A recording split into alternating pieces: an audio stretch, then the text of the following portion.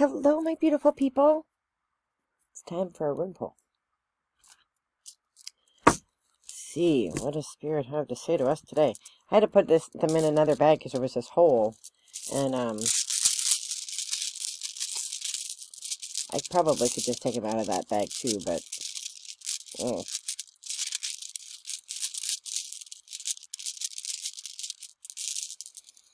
What do we have today? There we go. And what stone, PRG, is that? So this stone is Eihwaz, and I want to show you the difference. So this is Eihwaz, okay? And this is Soooo. I'm just going to hold my book up so you can see it. See that? So Eihwaz and Soooo look the same, and they are often confused, but it's important to know the difference. So this is Eihwaz. Oh. Right? And Eihwaz is the yew tree.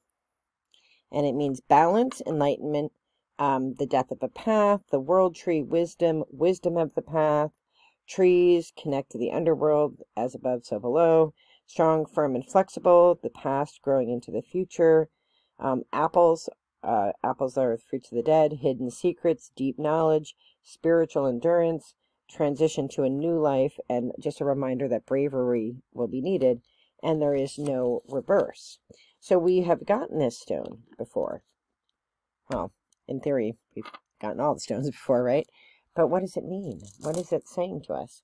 So let us pull a card. I'm actually being called to pull from Cosmic Journey today. And then, well, I always get one from Spirit Guide, but so I feel like I should first get one from here. All right. All right. Wow, one threw itself right out. To be enlightened, lighten up. Oh, look, there's like a little circle there. There's like a little tongue sticking out. So it's a reminder to be joyful and to have fun. And, you know, we have this thing. And in church, I always felt this. You could be so serious and sanctimonious. And, you know, and I'm thinking, boy, like, did Jesus not have a sense of humor? Like, did the apostles not, like, joke around? Did they not have fun? Was there not joy and fun and happiness? Was there not, you know, festivities? Like, they went to weddings. Did everybody sit around and, like, oh, no, they had fun. They told jokes. They played pranks. You know, they had fun. So being enlightened isn't about being serious and, and, like, you know, you don't have to do any of that. You can actually bring joy to the table. And I think it's important that we do that, because I think people see religious people and spiritual people as being boring and mean and judgy. Let us not be that way. Let's be full of fun. I am full of nonsense. If you know me in real life, you know I am full of nonsense, tomfoolery, and shenanigans. Let's get a card from Spirit. Celtic Spirit. My spirit guide's always like, oh, come on, PRG. One popped out. We have Bloodwood.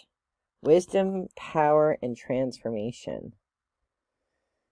So, going with the stone, right, we have this idea that we are wise. We're on this new path. We've been having these stones every day, right?